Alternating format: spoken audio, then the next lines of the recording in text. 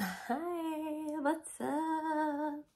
I'm recording on a Sunday. Baby, I feel so drowsy. I took this allergy medicine because allergies are absolutely killing me right now in the lovely state of Florida. But my eyes are itchy. It's a lot. And I took some allergy pills and they kind of made me a little drowsy. I'm like, we're going to record today. We're going to stick it through because I'm going to always show up, not just for you, but for me too. All right? So you might hear a lot of those, but bear with me, okay? Because episode's going to be good today. All right. It makes me think, girl, you said it every time, and I believe it. All right, let's get into it. What up, crew? What's good? It's your girl, Sade, ready, locked in for another episode of the Crew Book Club podcast. And let me tell you guys, everything is aligning. It's been a week since I've been back from my vacation from Mexico, and I had the most amazing time. It was very beautiful, definitely well needed. And I realized, like, I cannot be one of them people who vacation every day. I was ready to get back to it, get back to work, grind it out some, and then, you know, be ready for the next one. So let's get back on track.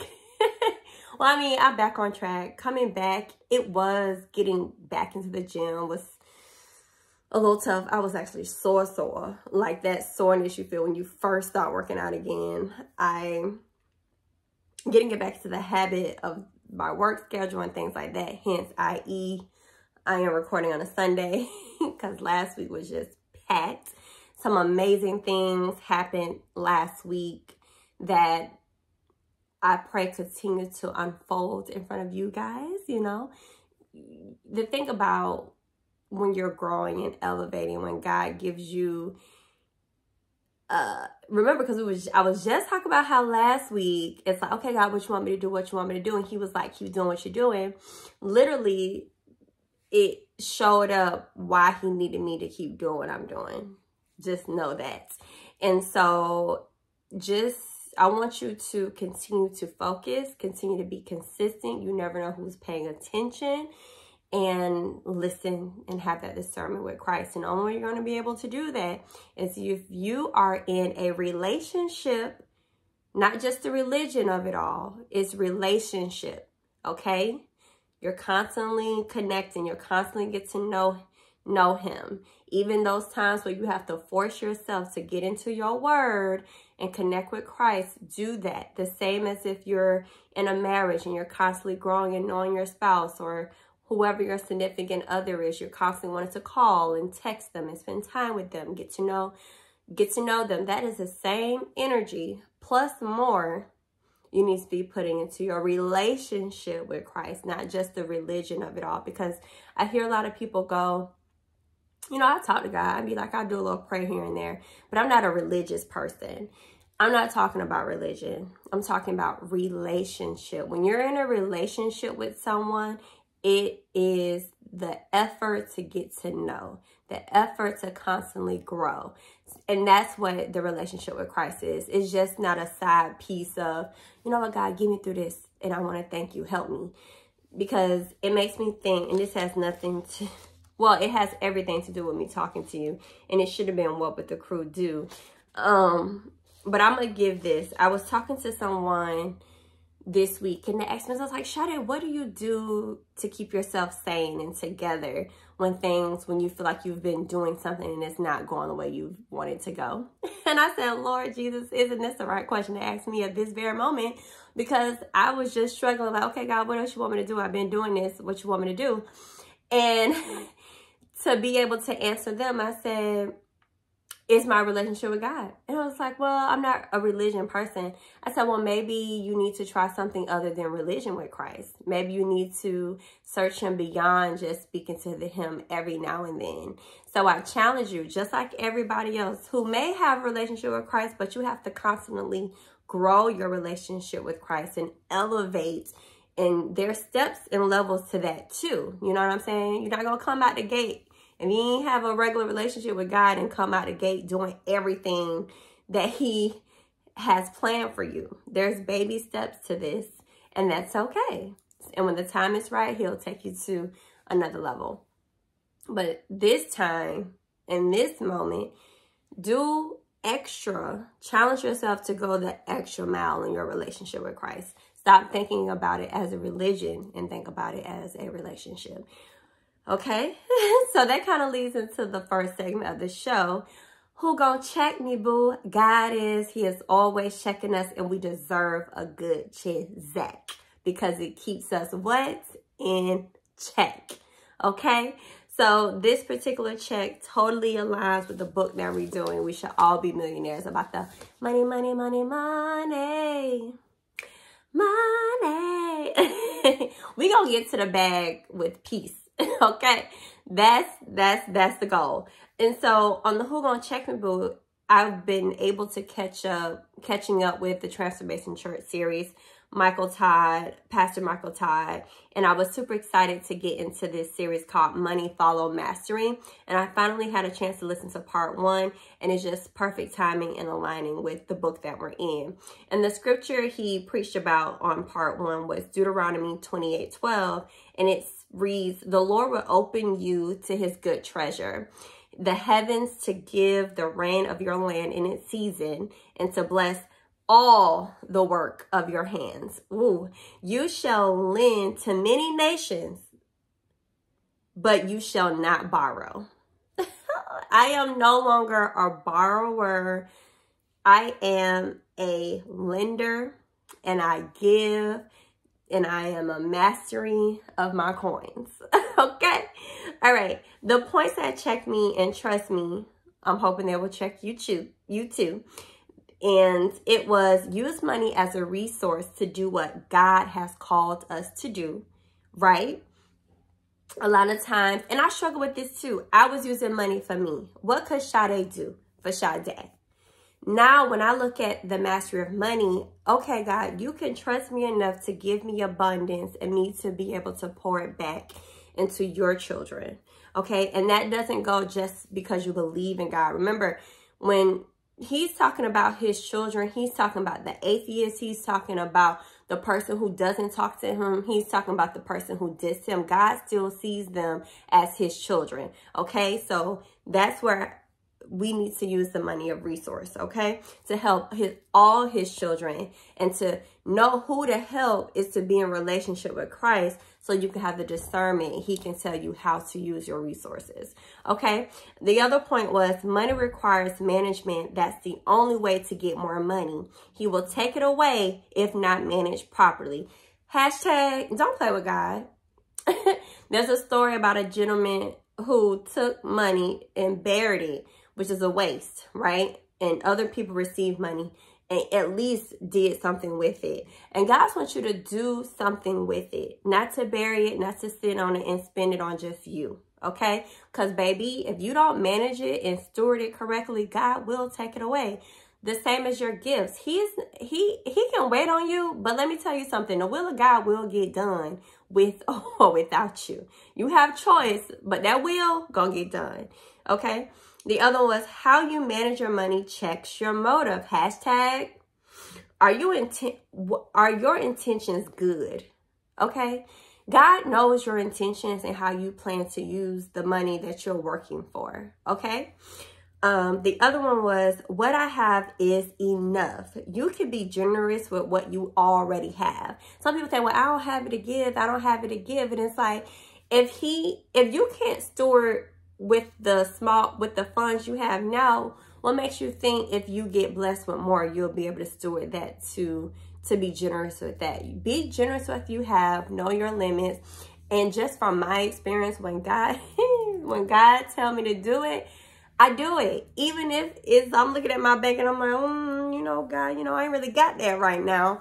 But he will make a way. If he told you to do it and you do it, he needs to see that you're willing to sacrifice for him. Okay, that's the test of it all. And he will, trust me, he will bless you with more. The other one was money comes with focus. Doing good in all things. Okay. And one of the things that Pastor Todd talked about was being at a job, not doing something because you don't like the boss, because the boss is asking you to do something. Listen, it's not about you doing it at a standard that the boss wants you to do it. It's about serving God and showing God that I can show up and do a good job regardless of the situation I am in. An example a lot of people use is the janitor. If I'm going to be a janitor, I'm going to be the best darn janitor. I'm going to clean the toilet the best. I'm going to sweep the best. If you're at the computer all day, you're going to do the best, whatever cubby hole stuff you need to do. Because if you can't do that in there, what makes you think you can go out in entrepreneurship and have the discipline then? It's harder. Trust and believe. It's harder to have discipline as an entrepreneur than it is for you to go on a job, have a direction, and go. As an entrepreneur, you have to be, you have to have dedication. You have to have systems. You're doing all of that. You're everything into it. And if you can't do at a level of excellence at the job that you're in now, God needs to see that he can trust you to give you more, okay? So money comes with focus and doing it in all things, even the things that may not make sense, that doesn't line up with money, okay? I was telling my friends, you know, one of my small discipline things was doing the dishes every day, or taking my shoes off at the door, out of respect for me. Because if I'm asking other people to do it, then I need to be doing it myself. And that was also a form of setting boundaries. So check out the first series of Money Follow Mastery Part 1. It's a really good series. And I'm hopping into Part 2 this week. Okay. So I'm going to put the link in the show note for that sermon as well. Oh, and also on the episode, he offered this Dave Ramsey program for free for Transformation Church. So it'll help you get some steps in how to manage and master your money.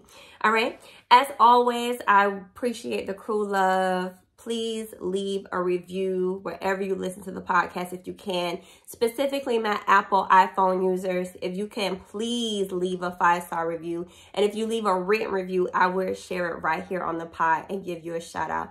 I would really appreciate it. We want the crew to grow, and that is definitely a way for you to grow. Show me some crew love, please. All right. Also, you already know, you showed me crew love. I'm going to make sure I have some resources for you. And that's why we have our partnership with betterhelp.com/crew love. That's betterhelp.com/crew love. They're the sponsors of this episode. And I appreciate their partnership because I actually use them when I'm in therapy. BetterHelp is absolutely amazing. It doesn't limit your pot to your local therapist. You have options. So if you feel like you can't find it in your local area, you can find it. Trust me, you can request and find therapists on BetterHelp. You take a questionnaire, you find what fits you, and they link you to a professional therapist that is specifically help you in the areas that you need to focus on. Okay, so definitely check that out. They also have financial aid. So if you're struggling or not receiving the funds, reach out to them, let them know what you can do, and they will work with you. Be honest and transparent, and don't be afraid to ask. They are there to help you, hence BetterHelp, okay? So do those things, leave a review, and get your therapy on, and that's a 10% of your first month of professional therapy. All right, so let's get into our therapy of money, okay? We should all be millionaires. Miss Rachel Rodgers, baby, thank you for the points in this book and the vulnerability that you have, and the motivation and the check me boos of it all. Okay. In chapter 4, we're going to be covering $1 million boundaries. And then chapter 5, we're going to do $1 million squad up. All right. So chapter 4, $1 million boundaries, the quote opens with, "A girl should be 2 things, who and what she wants." All right. And this for all my mommies real quick. She says, "My daughter is a master negotiator. She gets it from her mama. Unfortunately, her preferred negotiation tactic is the guilt trip. Okay, she'll stop by my office while I'm knee deep in a pile of work, intensely focused on my laptop, and say, 'Are you still working? I wish you had time to play with me.' What an adorable pain in my ass." Oh my God, summer is coming up, and this year my child needs to be in somebody's daycare, 100%. And she says here, of course, this used to work very well on me. I would immediately be riddled by the guilt. Not anymore. Okay, you page 60. You get whacked around all day long, and end of day frustrated that the things were actually important to you never got done. Not saying that your child is not important. There's work that is important for us to provide for our kids. Okay, please understand the perspective I'm coming from. She says, hell no, my friends.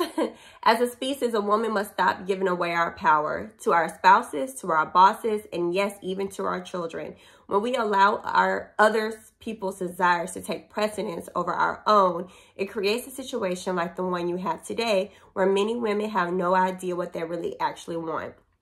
We become so accustomed to the world telling us what to do that we no longer hear our own voices. That ends now, okay? Also on page 60, she says, my children are not entitled to my attention all day, every day. I work because I want to. I find joy in helping other women and other mothers. And I frankly don't want to set a precedent for my children that how adults spend her time should be predicated by first graders. Amen. Hallelujah. Okay. It says here on page 61. So what do I say to my beloved daughter when she tries to lay that learned guilt trip on me? Which is learned. It's through the media and everything else in our society. She says here, most other moms have to, she says to her daughter, most other moms have to get in their car and commute for an hour, go to work, be gone 8 hours, and then commute back. I'm here when you get home from school. I get to see you whenever I take a break from our work day. Isn't that awesome? She's not moved by that. So then she says, this is a family and we all get the benefit from mommy's work. You get to go on to a great school. You live in a nice house. We eat good food and we do fun things together like kayaking and travel. Well, we all have to contribute too. So go entertain yourself while I take this call. That's your contribution to our family today. Can you make that contribution? Whoa, this is good. She says, by talking to my daughter about the realities of life and my own desires to work as well as be a mom, I'm respecting her enough to be honest with her. I am also setting the expectation of our relationship. I am letting her know that even as my beloved daughter, she is not entitled to every waking moment. And I don't exist solely to meet her needs. Woo, this is so good. I don't want her to grow up in an adult woman who thinks that her desires don't matter and that everyone's needs are more important than her own. It starts early. I want to be the example of that. And it's also setting the boundary, right? And if you're the mom who's like, well, I don't provide all that, not yet, okay? If you're kind of like, well, I do work at the 8 hours, da-da-da-da-da. So maybe one of the boundaries that you can set is when mommy gets home, mommy needs a minute to decompress because the job that I was at was super busy and it kind of stressed mommy out and my feelings were kind of all over the place. Same as if you're in school and something might happen and it's make it relational to them, but also being honest to respect your feelings and then you respecting theirs, okay?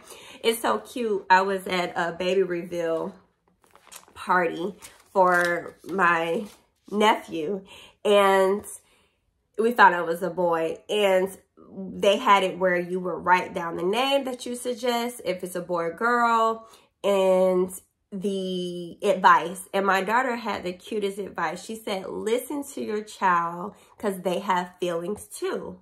And it's like understanding her feelings. And I was just so proud because it feels like it just showed that I'm doing the right thing and I'm validating her feelings as well, being able to express myself to her in a way that she understands without it being overbearing or too much information for a child to process. These kids are smart. And how we grew up back in the day of not knowing and things being hidden from us, it naturally did not prepare us for where we're at now to be present for the opportunities. And that's why we have to unlearn and read books like this to get us in line to master money. Okay? So that was really, really, really good about the boundaries with that. And then on page 64, if that didn't help you, that emotional side, I want you to think about this too. Listen, it says visible household work, cooking dinner, washing dishes, folding laundry, lint rolling dog hair off the sofa cushion is not the only problem. There is also invisible workload that is placed on women. According to sociologist Susan Walzer, the invisible workload includes intellectual, mental, emotional work of childcare and household maintenance. Women do more of the learning and information processing, like research pediatricians, wondering if their child is hitting their development milestones, deciding when the mattress needs to be flipped or when to cook dinner. Even when their male partners, quote unquote, helped out by doing their fair share of chores and errands, it was the woman who noticed what needed to be done. Isn't it always? And she says here, house managers who run households of high net worth individuals routinely make $100,000 or more doing the same things. Okay? So when you serve as a de facto house manager for your household, know that you're performing a second full-time job in which people who do this professionally are paid 6 figures. And we're not done. Are you tired yet? I'm exhausted just talking about it. She said, frankly, pissed. Just think about all the work and responsibilities women take on nowadays. And it is so true. There was a study that showed being a mom is like having 2 or 3 jobs. And I told, one of the advice that I gave was, don't be hesitant not to delegate and tell your baby's father, husband, what needs to be done and asking him to do it. And women, we have to allow them to mess up for them to get it right. Because imagine somebody telling you to do something and then you don't do it right. Then they come over there, well, this is why I don't ask you to do that because you don't do it right. All you're doing is hurting yourself. Give them some grace, allow them to mess up, teach them how to do it, and they will do it their own way. Long as it gets done, it doesn't always have to be your way. You know what I'm saying? So let them figure it out. Let them do it. Let them mess up and let them show up. Okay? So going on to page 70. These are the last few points I'll give for chapter 4. I feel like we may need to pause and do chapter 5 next week because for the sake of time. But I'm going to keep going. On page 70, I'm going to click on these 3 points here. It says, the section is titled, Boundaries Are the Solutions. Maybe your partner got the impression that you love cleaning the kitchen because they saw you play music and dance while you did dishes and wiped down the counters. They didn't realize that this was your coping mechanism for not murdering them. You know what I'm saying? And this is why it's so important to communicate. Another one was, it's also important to note that when you set a boundary, don't do it to piss someone off, to get even, or to make someone else suffer. Set a boundary because it serves you, not because it hurts someone else. This is where your intentions need to be good because people can read past the BS, okay? The other point I like that she made, don't set boundaries to make someone else suffer. Set boundaries to prevent your own suffering, okay? Then she has, of course, another cool list to replace broke-ass boundaries with $1 million boundaries. And I'm going to just tell you the one. There's a few of them. And if you want this list, I'll personally email it to you if you just email the Crew Book Club at gmail.com and put $1 million boundaries. It says, you tell your children that you have to focus on work during work hours. While sitting in your home office, they interrupt you 23 times. You entertain their requests and interruptions, never every time. The $1 million boundary you need to make is you tell your children that you have to focus on work during work hours and not to interrupt you unless someone is bleeding. I do the same thing. While sitting in your home office, you work with the door locked. There are little to no interruptions. You finish your work early and give your kids your undivided attention. So when you do spend time with them, Make sure you're attentive and not on your phone. And my daughter, she would take my phone and put it to the side. I'm like, okay, girl, I see you and I hear you. Okay, now let's get into chapter 5. And there's a lot of good, y'all. Like, I'm literally giving you, those are just the nuggets. There's plenty of others in here.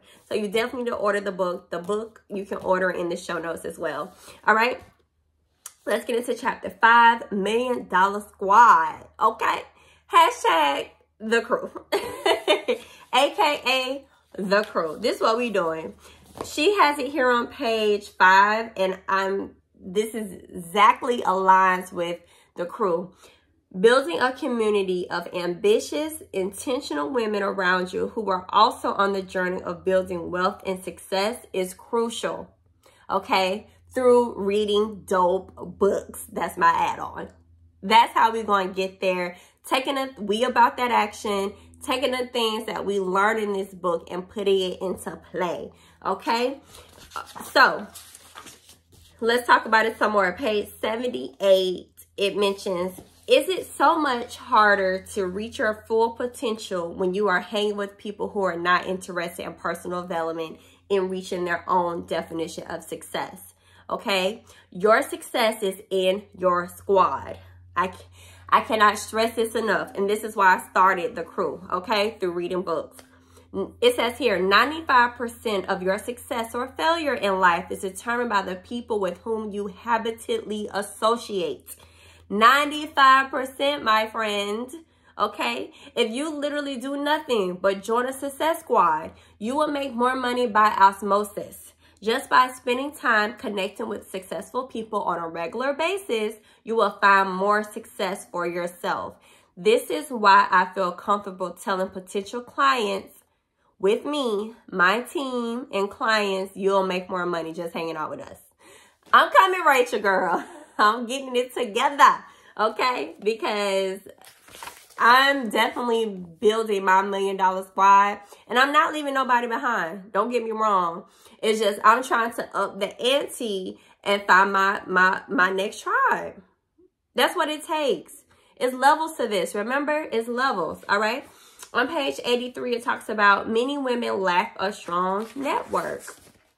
To be clear, I am not suggesting you stop being friends and you only choose to connect with people based on what they can do for you in your career. But I'm suggesting that in addition to hanging out with your friends, you find folks to connect with who have similar interests as you. If your squad is not quite where you want to be and the homies are not matching your ambition, you are not alone. 48% of female founders report that a lack of available advisors and mentors limits their professional growth.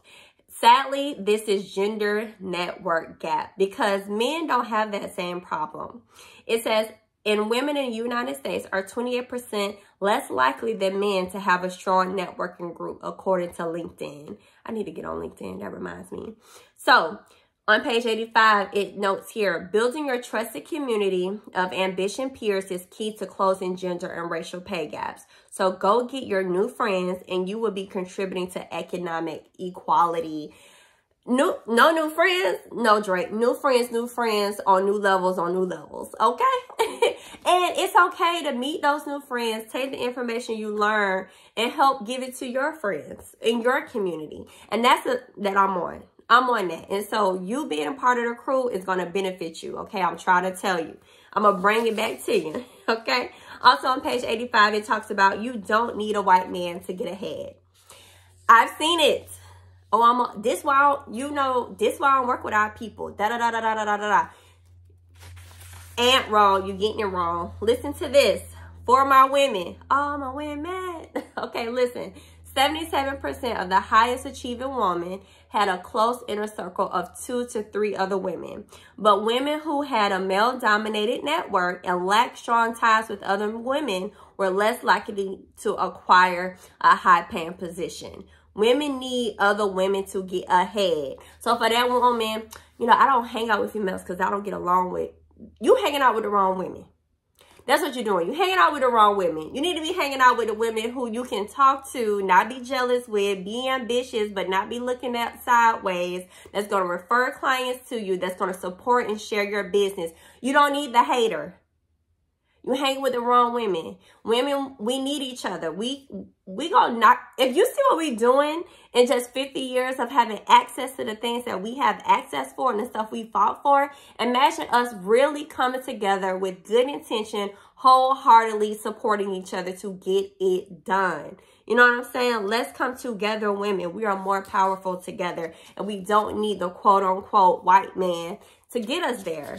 All right? Oh, that was so good. And I'm going to end chapter 5 on this. Okay? How to build your $1 million squad. I want you to consider these things. She says on page 92.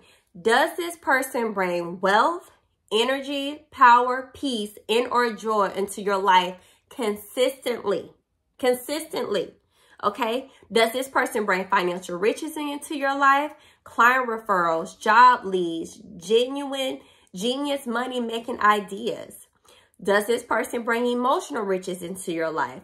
Boost my mood, make me believe I can do anything, inspire me to take better care of myself, make me laugh like a hyena? Okay?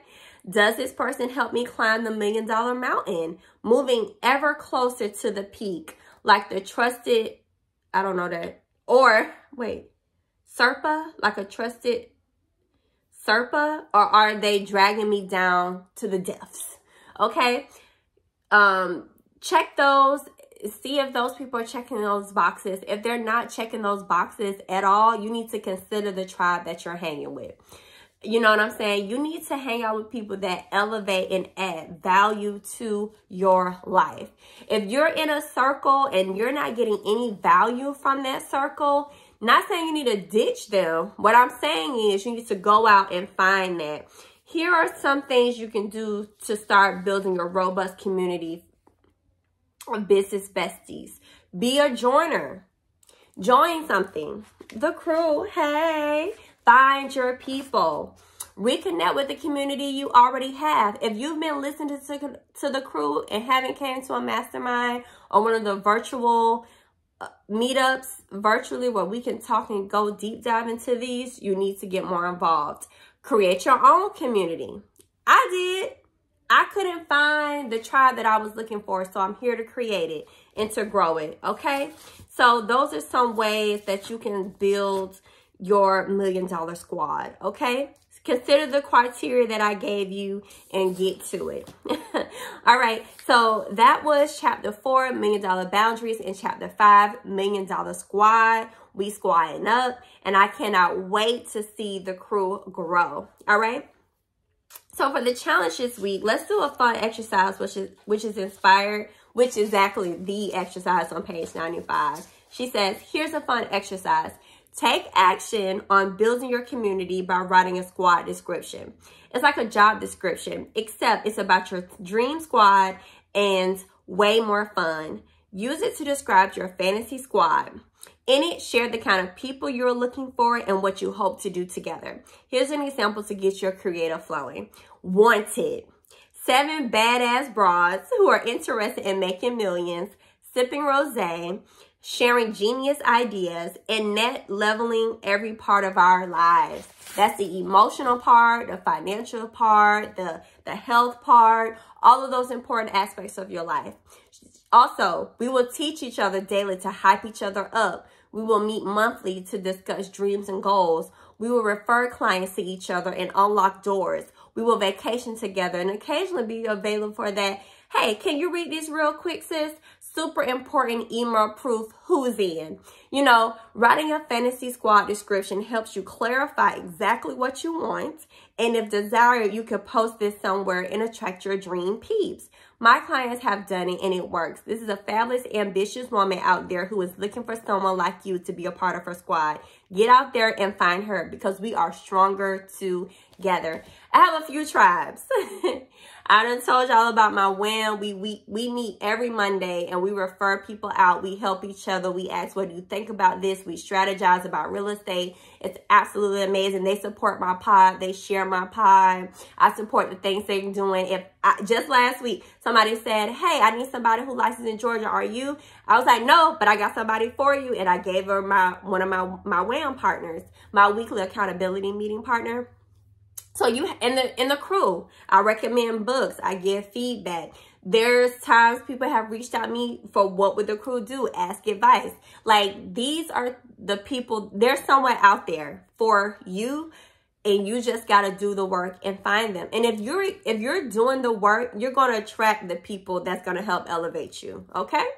All right, so let's get into what would the crew do? Ask advice. You can email thecrewbookclub@gmail.com. Subject, ask advice, or you can DM anywhere, the Crew Book Club. You can literally find us on Instagram, TikTok, and YouTube as well. And I took this from a headline episode that I was listening to, and it was from the Breakfast Club, and it said statistics said that people would take a $20,000 pay cut to be more happy at work. And I was just like, yeah, I've worked in corporate before, and I've worked in environments where I was absolutely happy to be there. The money didn't matter, and I was just happy to be there. And I also worked in environments where it's like, if I could go somewhere else, and if I had to make a little bit of money or decrease my position to be more happy, to live the life that I want, I would do that. And so what would you take a pay cut for happiness? And it made me think, when it comes to the happiness of it all, I always tell y'all, use your current job as an exit plan, right? Especially for entrepreneurship and for growth. Don't be a quiet quitter. Remember we talked about showing up? Oh, that goes back to who gonna check me, boo? God is. Money comes with focus and doing all things. Don't be a quiet quitter. Learn as much as you can from that job and show up and advance. Use their resources and skills to elevate yourself, to make yourself more attractive to the competition. Use your resources the proper way to curate the happiness that you desire. Okay? You're there for a reason. And I get it. Some people, it's hard. Economically, you have kids. You feel like, I have to stay in this job. You don't have to do anything. What you need to do is put yourself in the position to exceed, to get you to where you want to be. Okay? So that happiness comes with a service to yourself and to your family. Being miserable for money isn't worth it. Being smart is using the resources to get you to the place that you need to be. Okay? I just wanted to share that perspective on that headline about would you take a pay cut for happiness. I don't think you have to take a pay cut. I just think you need to do the work to curate your happiness that you desire. Use the resources you have to put you in the places that you need to be. Okay? And trust me, that'll feel a whole lot better than taking a pay cut. Okay? Okay, so you know we're going to end this episode. I did go a little longer, but I just felt like all of this was worth saying to you. And that was just a little bit. I'm telling you, there's so many jewels and juices in this book that will have you like, oh snap, highlighting the whole book. Okay? It is on Audible, which we do have a relationship with them. You click the link in the show notes. You can get 30 days of a premium experience with audio and listen to the book as well. Okay? So the quote of the week before we, so we can get out of here, is from Amy Poehler. It was the quote in chapter 5. It says, find a group of people who challenge and inspire you. Spend a lot of time with them, and it will change your life. All right, crew, continue to hang with the crew. Leave a review for the crew. Share it with other people so we can be elevated together. I'll see y'all here next week on the Crew Book Club podcast. Hey!